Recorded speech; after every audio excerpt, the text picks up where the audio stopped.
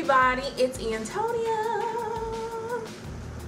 from Curvaceous City. Okay, I'm back again with the headband. It is the headband bandage, of course. And if you do not know, I love headbands. Pretty much in all of my summer photos, I wear headbands. I don't really wear them in the summer. I'm pretty much a beanie girl in the summer, or a snapback, or anything of that nature that makes me look cool. So I like wearing things on my head because I think it's awesome. So yeah, obviously. Moving on, this month, of course, we're gonna go ahead and do March's monthly favorites. I'm a little bit sad that I actually, didn't do it on deadline. And I gotta go ahead and get started on the April one, but I'm gonna get it done. Anyway, so I only have like 3 things for this month. That's really why I didn't really do it. Now, I know that I went to a lot of events and did a lot of stuff in the month of March, but it's called monthly favorites, not monthly. I got some stuff. I'm going to show it to you, try to sell it to you, but I'm not going to use it. So, yeah. Yeah, I got a lot of swag bags this month. And a lot of the stuff I haven't got around using because I'm really a very consistent kind of person. I'm very stuck in my ways, and if your product doesn't live up to my high standards, it's probably not gonna get used. So I'm actually in the process of filtering those out and giving them away. So let me know if you want any of the products that I have to show. I'll probably blog about it on Monday, so you can hit me up for those. Anyway, moving on to the 3 things that I purchased this month that I think are super duper awesome. Let's start off with this Nika K product, this liquid eyeliner. I have never been good at wearing eyeliner, ever. Putting it on my eyes and face and all that stuff, it was horrible, like the little dot in the mole would just splatter.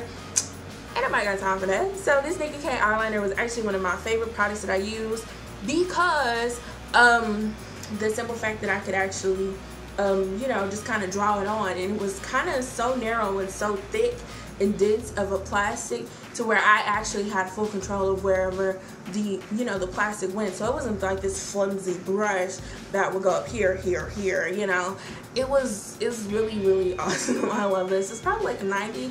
Actually, I think $1.99 at the hair store. So obviously, it became one of my favorites.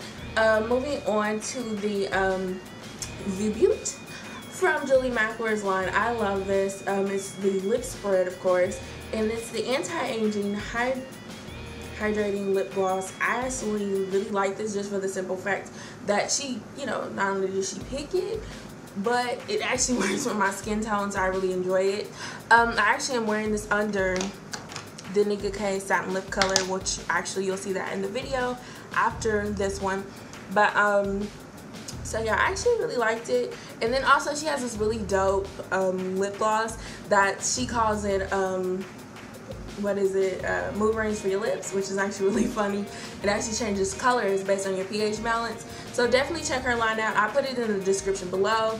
You can pick this out at Soft Surroundings. It's the only Soft Surrounding in Kansas City on the plaza, and out of the entire state of Missouri. She brought it here to Kansas City, so you definitely have to check them out. Soft Surroundings, shout out to you for inviting me. Also, you can check out her website, and I will put that in the description below. Moving on to the color stick, which is pretty much a concealer from NYC. This was at Target for $1.92, and of course I picked it up because I need a concealer and a stick so I can put it in my eyes and do my videos a lot more quickly for you guys, because I know sitting here and just trying to dig it, and I'm pretty much running out of the liquid form, or the paste form, I guess paste, I don't know, the pasty form of this. So I really thought that getting concealer stick was really one of the bigger priorities, especially the way I highlight and contour. It's like a daily beast for me. When I do wear makeup, I go all out. If I'm gonna do it, I'm gonna do it all the way. That's my motto. So those are pretty much my monthly favorites, some of the things that I'm going to use in this video. Of course, I live by the gun, die by the gun, Kat Von D. Love the foundation. The translucent HD powder, which why I'm not sweating profusely in this video, of course, from City Color Cosmetics.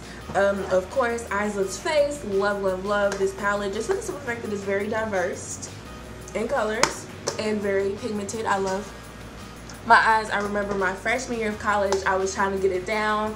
Some of my BFFs at the time, they would clown me for not being able to blend my makeup, and you know, I'm not gonna talk about it, but it was really a struggle for me. So this one is City Color Cosmetics Gold Palette. Of course, you know, I've ranted and raved about this. Of course, all of the products are super cheap. Nothing probably. This is $42, but other than that, everything else is pretty affordable. I'm actually gonna go ahead and price match this View just to make sure that I quote the right prices. But other than these two items, nothing in here is over $20. So yeah, that's how I roll with all of my products, like my lips, my eyeliners, my mascaras. Everything that I really use to put on my face is very cheap and affordable, because if you're like me and balling on a budget and you gotta stay fierce, you have to you gotta know how to work these things. As far as mascara, I use Wet n Wild. Works perfectly. I love this because it actually keeps my lashes nice and long with this little thing right here. Of course, I'm using my DH Cosmetic brushes. Love. But other than that, that's pretty much it. I hope you enjoyed the video of me doing my face. This face right here, you're gonna see a little bit of my bra strap showing like you did just there. But other than that, it's pretty much PG-13. Hopefully you all enjoy it. Make sure you subscribe and follow us on Twitter and Instagram to see more of my lovely face and the rest of the staff. Other than that, I'm going to get into this video. Bye. Hi everybody, it's Antonia. Okay, so right here I have moisturized my lips already. Normally I do that before. Some of the things that I'm going to show you, I have some random stuff going on here. I can't really see what I'm doing, so don't blame me. So right there you can see my e.l.f. palette that I'm going to use to create my eyes. This little fuzzy brush is going to help me make that look. I really don't have a particular technique for how I do this. I normally start with the lid of my eye, create that look first, and then I color the creases, and then I just kind of let the rest go from itself. So as you can see here, I'm patting my lid with the kind of the lighter purple of all of the purples that I'm going to apply to my eyelid here.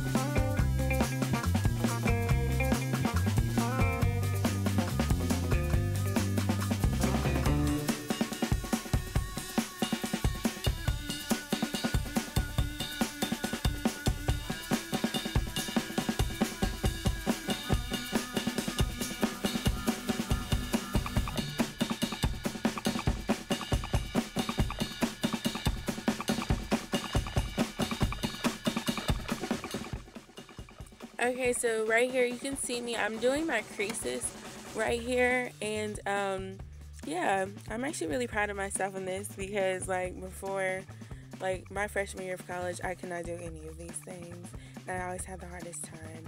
But I believe I'm moving on to the corners of my eyes. The outer corner is probably gonna be first. Yeah, I'm right. The corner art, just to give it that more kind of dramatic effect. Yeah, so lordy.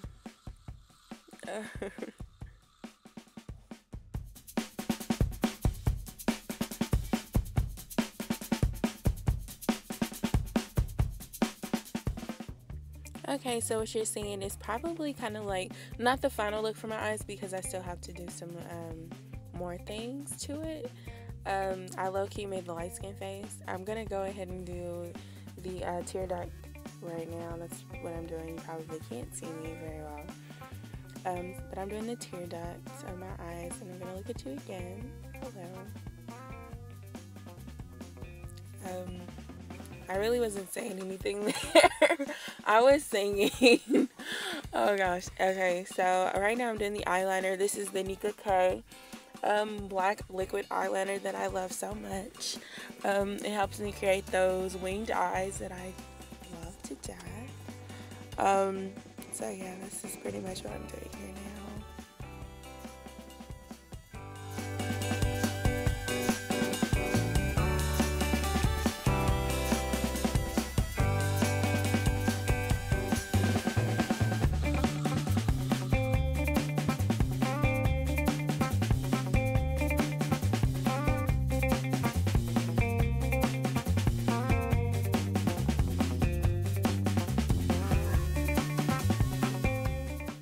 So there's a lot of time and technique that goes into these winged eyes. Like I said, my freshman year of college, I could not do anything with the winged eyes.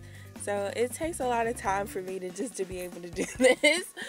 But anywho, pretty much the entire the reason why I like to do my eyes first is because I tend to like sprinkle like powder everywhere on my face, and this gives me the opportunity to clean it up before I actually put on my foundation, and it blends and I get this really good color. So in case you were wondering. So right here I just am applying some mascara to my eyes, just so you can get the full effect. It is a very long mascara take. I mean, like, I did like 1,000 coats of mascara, I promise, just to get the length that I wanted. I did not realize how much mascara I had put on until I actually filmed this. So yeah, I actually cut a couple of clips for you just to make this go a little bit faster. So keep watching.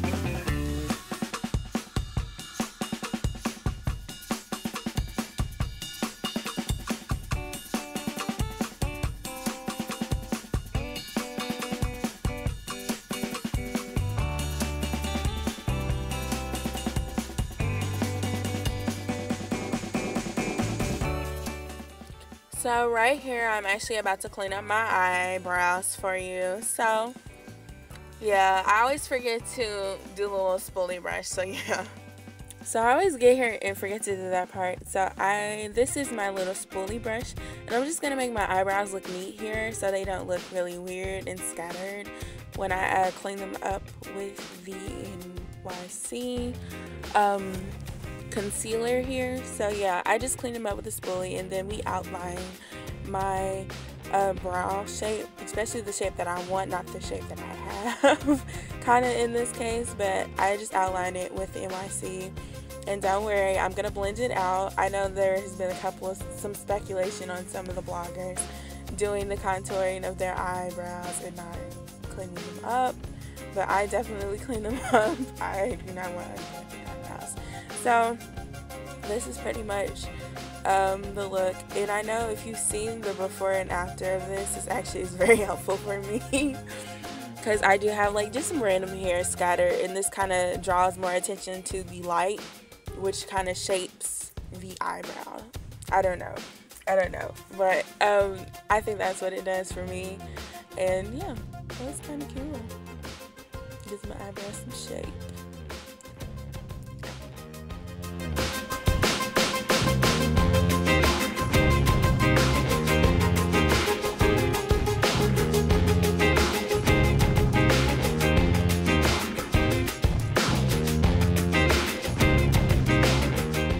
So right here, I'm just kind of blending out the concealer just so it can get more of a sharper curve line here. I think this is actually a little bit more of a better technique than just trying to fill in your eyebrows, because my eyebrow in this look isn't 100% full, but with the concealing and the you know, the highlighting of my eyebrow, it definitely makes it look a little bit fuller and a little bit neater without all that extra pencil. And that's pretty much how I always do my eyebrows. I always used to get compliments on them because I have very full eyebrows naturally, and they automatically kind of are arched the way that they are arched now. But with the highlighting of them, this actually kind of helps give it a little bit more of a cleaner shape and look. So honestly, if you have nice eyebrows, I guess, if that's like the thing, or you're not very concerned about how they look necessarily, I wouldn't suggest filling them in, because I really don't, and it still looks good. So if you can take a look at them right here, they look pretty good. They don't really need to be filled in, made look really funny or whatever. So that's that. We're actually probably going to move on to the concealer here to my face. So yeah, so keep watching. Hope that's foundation. So of course, this is just the Kat Von D Lock and Tattoo foundation that I've been using with my little spongy sponge.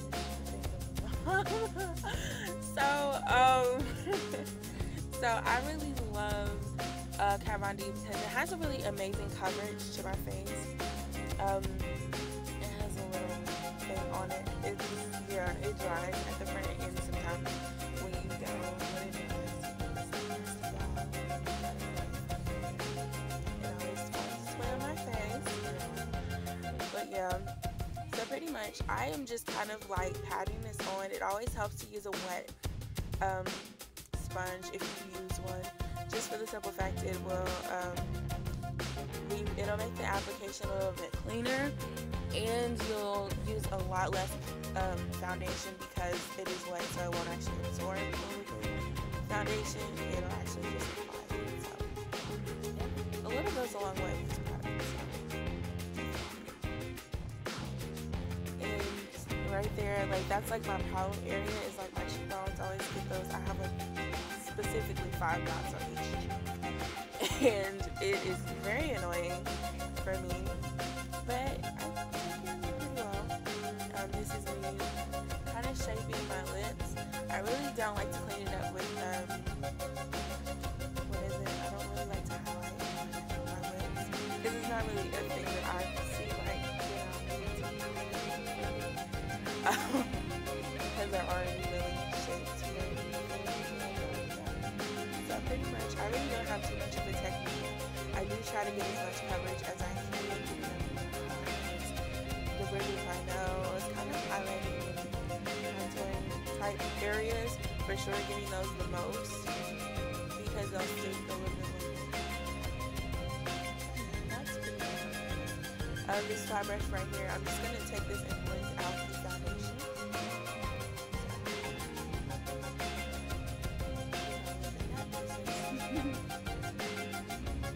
This right here is just to highlight under my eyes, just to make them look a little bit lighter, so they don't look so sleep deprived.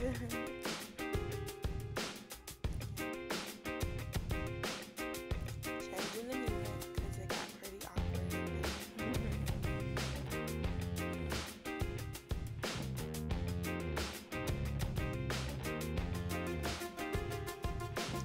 So I'm taking the brush and just cleaning it up with this. It actually does really make me feel highlighter. And I used to put white eyeliner under my eyes just to make them look a little bit lighter. But after I started doing this under my eyelids, I don't really need to do that anymore. So yeah, doing this technique really helps to make the eyelids and just make you look like you have a little sleep.